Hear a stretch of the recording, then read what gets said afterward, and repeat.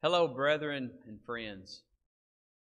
It's good to be able to engage in this study today.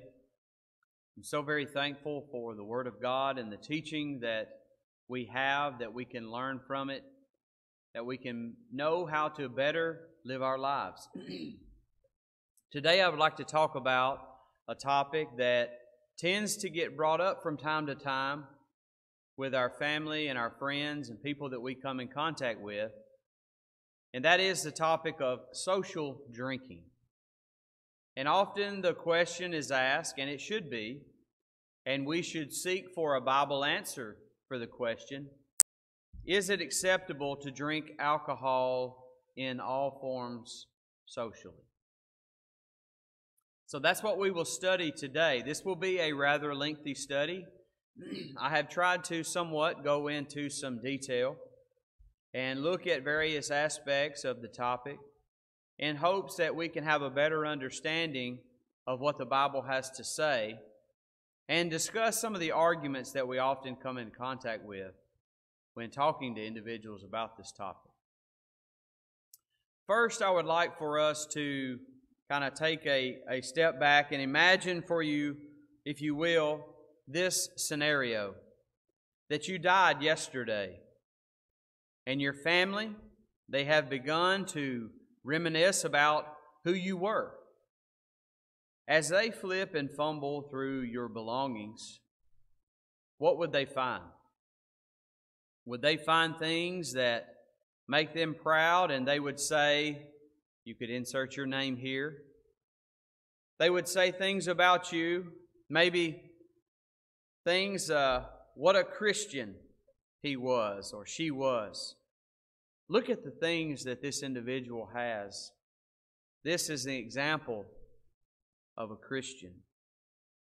Would they find an old Bible? Would they find letters of encouragement or dates recording the special times in life? Gifts that your family had given you, perhaps pictures. Would they find things, though, that would bring shame? What if they found an empty bottle or half-empty bottle? One that you had been drinking out of shortly before you passed. What if they found things that they were so ashamed of, they would hide them from their grandkids, from their kids, so that they would not taint the memory of you? Though they nor anyone else ever called you a drunk, nor they had ever even thought about it, or thought that you drank even a little until now. What would that mean for you? Let's examine what the Bible has to say about this problem. The problem of drinking. Is it acceptable to drink alcohol socially in all forms?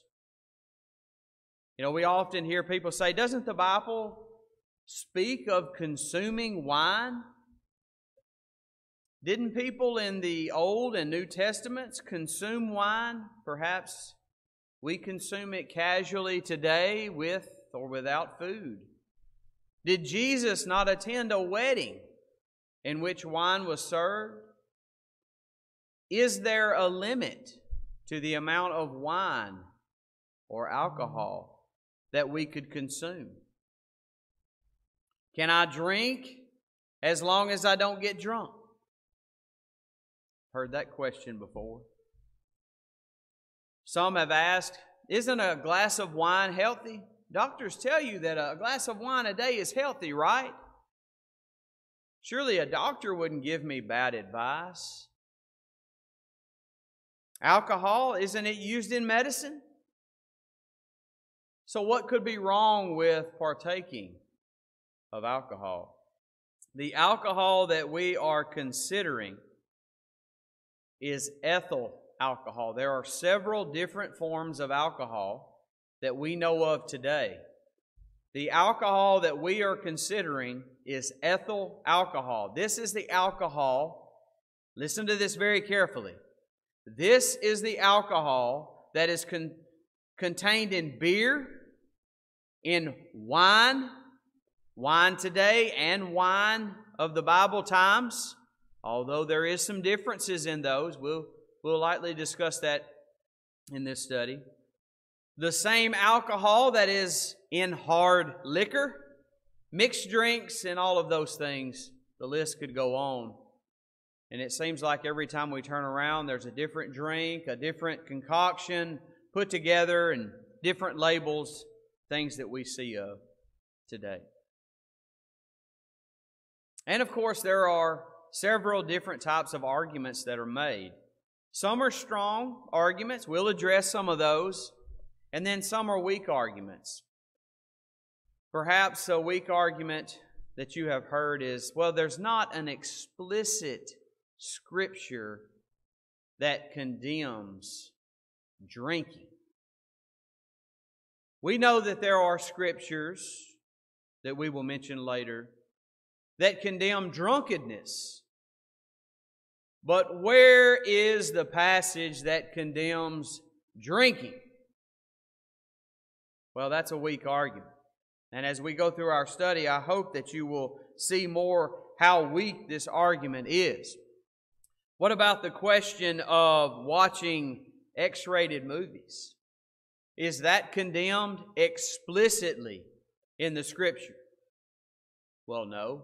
There was no such thing as an X-rated movie when the Bible was put together, and all of these chapters and books were written by the various people and prophets that were inspired by the Holy Spirit to write these things. But we understand, even though that X-rated movies are not explicitly mentioned and condemned, it is implied that we should not lust. We should not be engaged in lascivious behavior or fornication and all of those things. So we understand that we don't always need an explicit Scripture to condemn an action or whatever it is that we may be engaged in.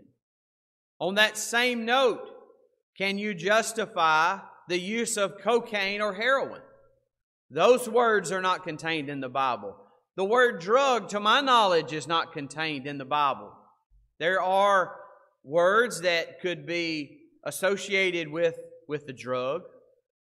Gall, the word gall comes to mind. That's often associated with a type of drug, a type of poison that would do things to the human body that would dull pain. But the word drug, cocaine, heroin, and the list could go on, those things are not explicitly mentioned in the Scripture. But we can understand that they are condemned because we understand the effects that those things have on the body. A well-known passage in Proverbs chapter 20 and verse 1. The wise Solomon wrote, and the American Standard translates it this way: wine is a mocker, strong drink a brawler, or is raging, as the King James says, and whosoever erreth thereby is not wise. Strong drink is raging. It's a brawler. Wine is a mocker. The wine under consideration here, the strong drink under consideration here, contains alcohol. The alcohol is what is being talked against. It is what is actually under consideration. It is the alcohol. That is the compound. That is the chemical. That is the poison that is contained in the wine and the strong drink.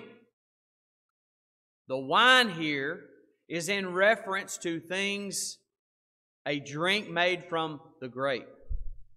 Maybe red grapes, maybe those white grapes, maybe some other type of grape.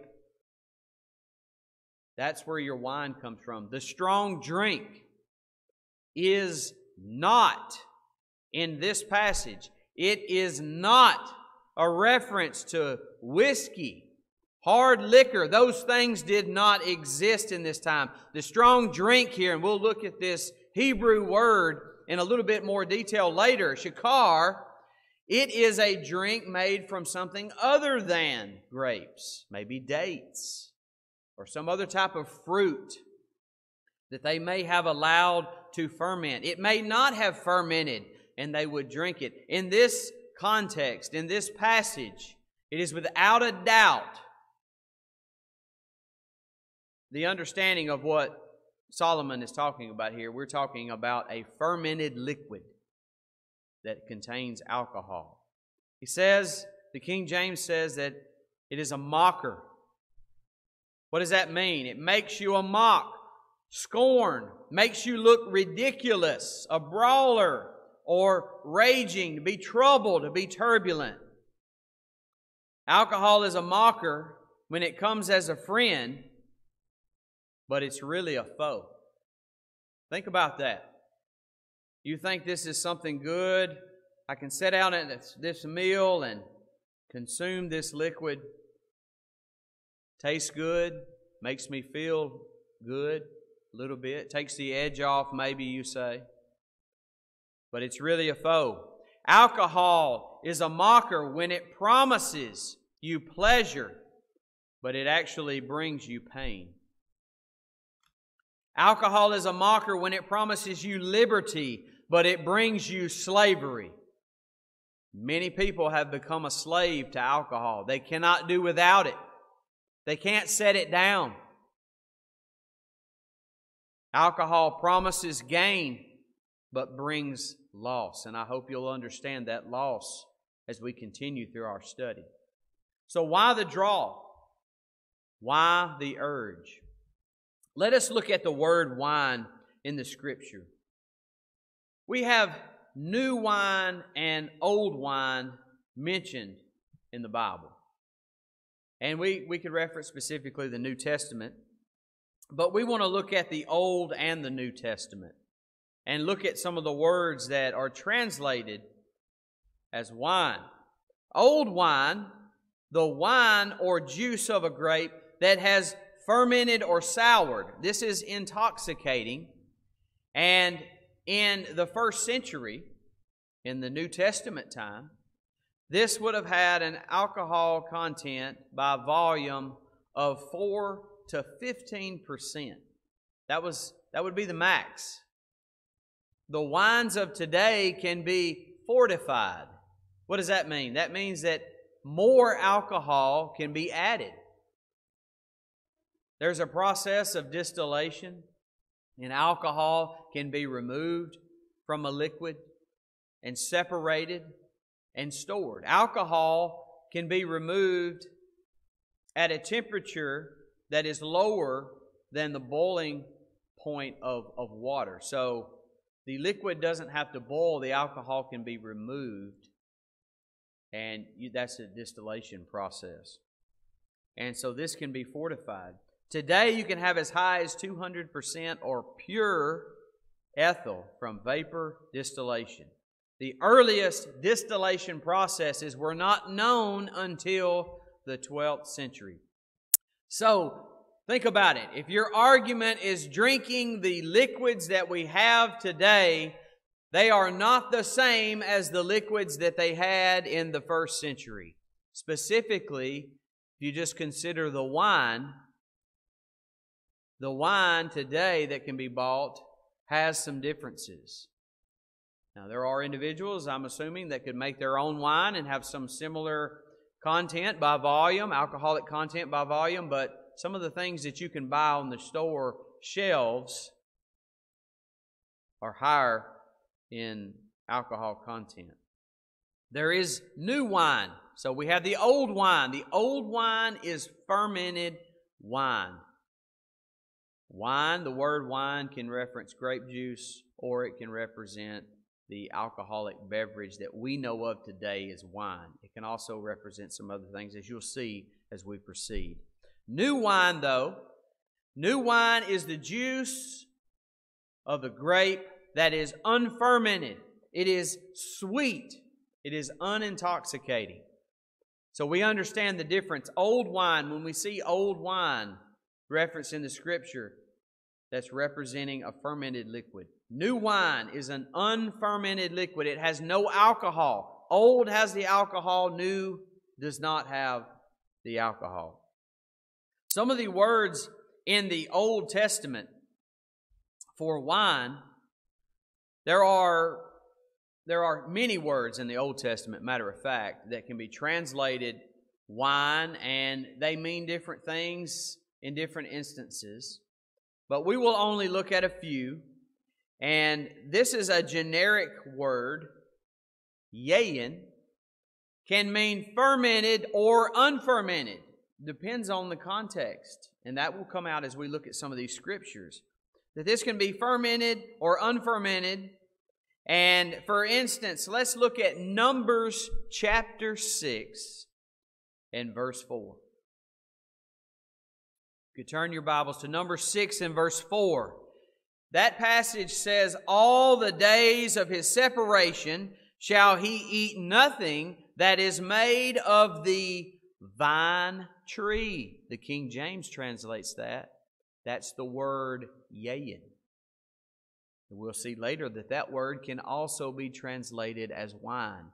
You understand now, while this is a generic word, context determines the translation. Context determines whether we are talking about a fermented liquid or an unfermented liquid. Here we're talking about a tree. There's nothing fermented on the tree. He's made from the vine tree, from the kernels, even to the husk. The word there is yayin, vine tree or grapevine, as it may be in other translations. In Judges chapter 9 and verse 13, and the vine said unto them, shall I leave my wine, which cheereth God and man, and go to be promoted over the trees? So we have here again the word yayin, and the vine, the grapevine, that's the word yayin, said unto them, shall I leave my wine? That's another Hebrew word that is used.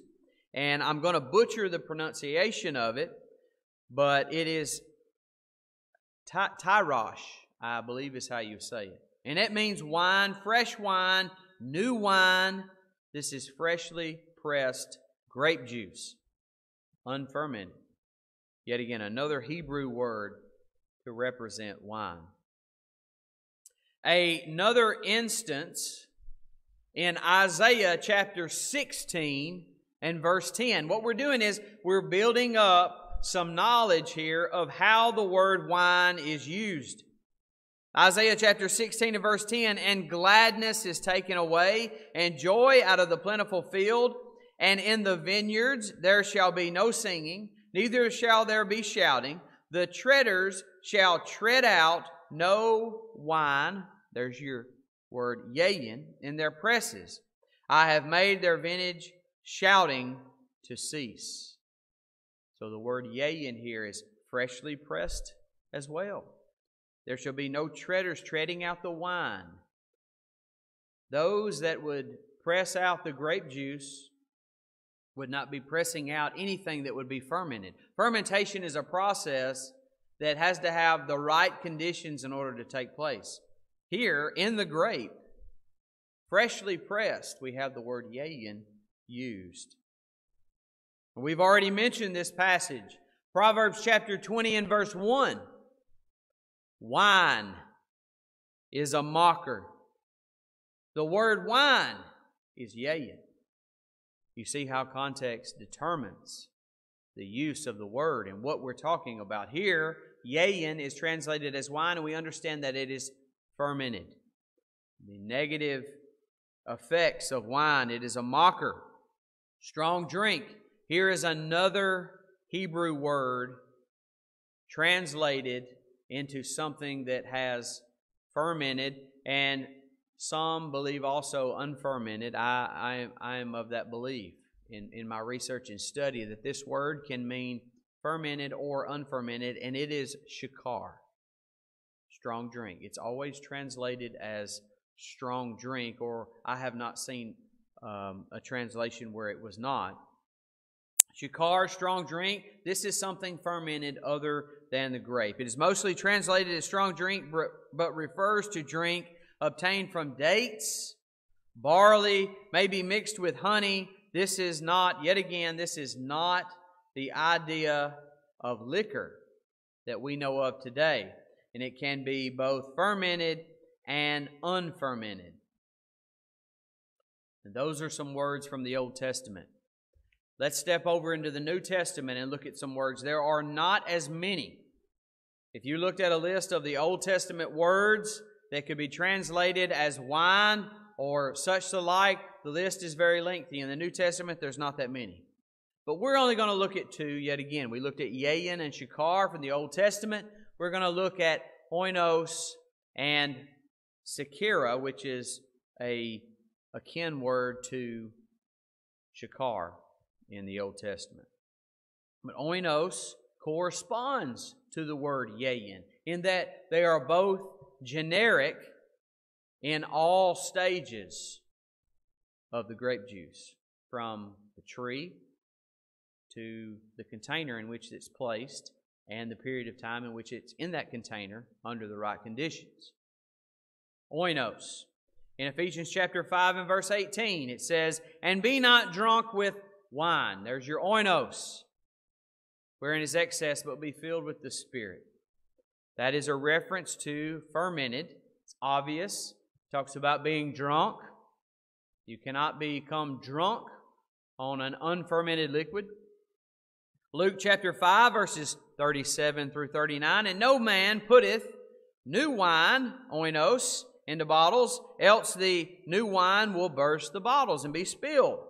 And the bottles shall perish, but the new wine must be put into new bottles, and both are preserved. No man also having drunk old wine," oinos, "straightway desireth new, for he saith, the old is better." Here we have both words, English words, translated from the same Greek word oinos, meaning fermented or unfermented. An instance where sekira is used in Luke chapter 1 and verse 15, talking of John the Baptist. "For he shall be great in the sight of the Lord, and shall drink neither wine," oinos, "or strong drink." There's your sekira word, which is akin to the Hebrew word shikar in the Old Testament. And you'll see the connection here in a minute. I'll reference another passage. "He shall neither drink wine nor strong drink, but he shall be filled with the Holy Ghost, even from his mother's womb." John the Baptist lived under the Nazirite vow that is mentioned in Numbers chapter 6. And in chapter 6 and verse 3 of Numbers, it says, "He shall separate himself from wine and strong drink, yayin and shikar, and shall drink no vinegar of wine, nor vinegar of strong drink, neither shall he drink any liquor of grapes, nor eat moist grapes." He wasn't even allowed to eat just regular grapes. He had to abstain from all of these things, moist grapes or dried. So he was to stay away from all of these things. And of course, so we see another word here, sekira, which can be translated as strong drink in the New Testament as well. There's another word, oxos, which is translated as vinegar, sour wine.